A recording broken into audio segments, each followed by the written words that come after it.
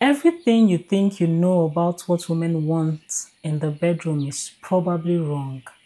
In this video, I'm going to be debunking some myths about what women actually crave in the bedroom. First off, it's not about your size, the technique, and the process. It's about your ability to establish that emotional connection. A woman doesn't want to feel like her body is just a vessel that you use for your own pleasure, and then after you're done, you just feel all right and she's just there like container, now. She no wan feel like say she be container, something wey you go just use throw away. She want to feel emotionally connected to you. Your ability to make her feel seen and understood by you is all that matters. It's not about your size. See, your thing fit be like this, but your woman no go dey carry you play at all. You know why? Because you sabi do the do. No be all about the gym. You sabi go 10 rounds, 15 rounds. It's about your ability to establish emotional connection. Make her feel like say she dey special. Make her feel like say you dey see her. Let her understand that she matters in your life. Establish that emotional connection. And if you're wondering how you can achieve this, check the description box for a link to the video that I made that would give you details on how you can establish emotional connection with your woman. And your activities in the other room will just become, ziriri werere. Secondly, never compare your sex life with what you see in porn. You see that porn, is a different thing altogether. It is not even close to what is obtainable in real life. For those of us who are married and seeing this, I'm sure you understand what I mean. Even though some of us still make the mistake of comparing these two worlds. I call them two worlds because they are not the same. Don't compare what you see in porn with real life. It not be the same. They're not even close. Because at the end of the day, you're going to just burn yourself out, give yourself unnecessary anxiety. Because you follow what they do there and you do the same thing to your woman and you expect the same results. Porn is different from what is obtainable in real life. So just take that out of your head entirely from your thinking. It's just like seeing a science fiction movie. All right, and you know how sometimes they paint this picture of the world is coming to an end, is remaining only 2 people, or maybe it's remaining only 10 people, and these 10 people are supposed to save the other race from, how their stories are, and they go share, they tell you one story.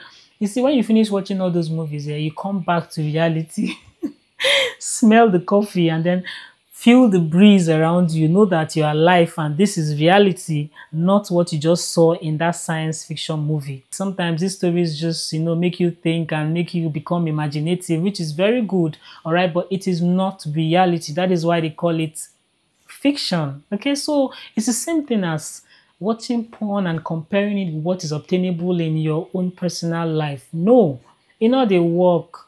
Like I said, it will make you have unnecessary anxiety, premature ejaculation, and even erectile dysfunction.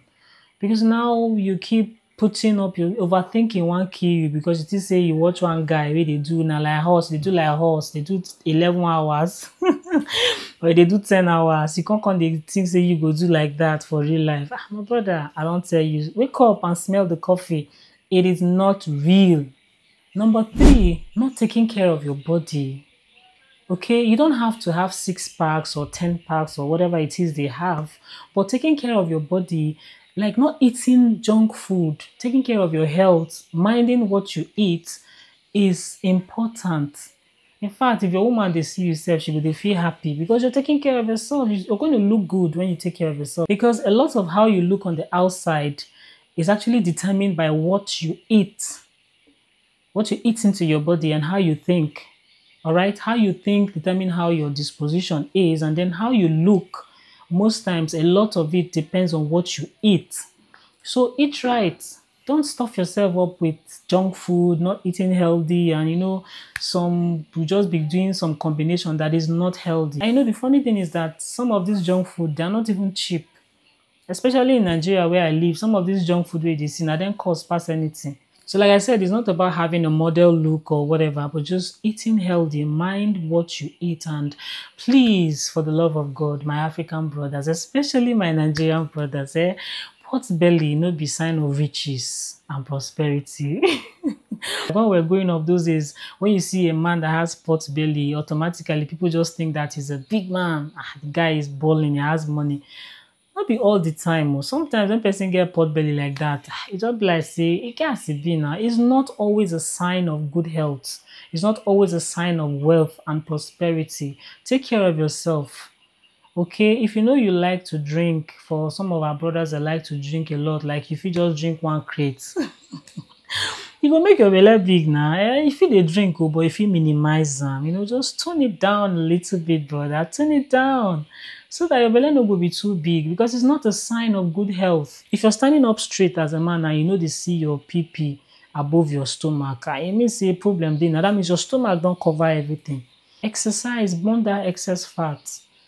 And one thing with exercise is that exercise is very good. It helps you, regulate the heart rate and everything. But if you exercise every day and still eat junk food every day, then it's like counterproductive. You dey do this one, but this one will cover this one. You get what I mean? So just watch what you eat and basically just take care of yourself. I think that's what I'm trying to say since. Take good care of yourself. Pot belly no be always a sign of prosperity and wealth. And in relation to what I'm actually speaking about, most women would appreciate you when you take care of your body. And when I'm talking about taking care of your body, I mean like all round, smell good. Yes, now, little bit of roll-on, small perfume, psh, psh, psh, psh, If na spray you like, anyone, but not too much, but just smell fresh, look good, take care of your physical appearance. It helps in the bedroom. Use some deodorant. For some people, they don't like all this external smell, but just make sure you wash up well and use maybe antiseptic soaps. They help a lot. They help to keep you not smelling so bad, right?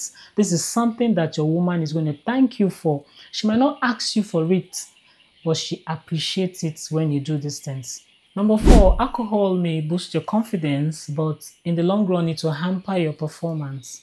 All right?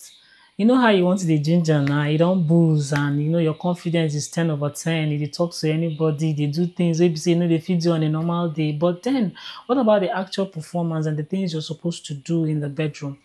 It's going to affect that area because always remember that the golden rule to having a great sex is what? Communication, foreplay, and honesty. These 3 things, they are very powerful. Communication, when you're doing the do with your partner, ask questions, communicate with her, speak with her. You might be surprised the things that she will reveal to you. Foreplay, in fact, I can't even emphasize that enough. Foreplay is very, very powerful, both mental foreplay and physical foreplay. And then honesty. Be vulnerable, be honest to each other. If there's something that you're not comfortable with, or maybe there's something that you don't, just speak it out. Be honest with each other. These are the golden rules to having great sex. And then number 5, this one is something that a lot of people are guilty of. Some people tend to try and establish emotional connection only when they're trying to have sex with their wife. And it's not a good thing all the time because a woman always wants to be emotionally connected with you, especially your wife, whether you're having sex or not, because that is how we are. We thrive on emotional connection. If you see a woman that is emotionally connected with her husband, she's going to be happy. You can spot her from a mile away. Because you know why? Every day she feels seen, she feels understood, she feels heard. These things just has a way of working on us. I mean, we might not say anything, but from the way she's glowing and from the way she's happy and responding to everything around her, you can tell that right there is a happily married woman. So emotional connection is important at all times. Not necessarily only when you want to do the other room activity. It's important. Just try and connect with your woman at all times. And it's very simple. You can communicate with her. Communicate with her even when she's not there. Send a text, send a little love note, tell her she's beautiful every now and then. Some people are saying, you don't need to tell your woman she's beautiful every day. Now she know that one now.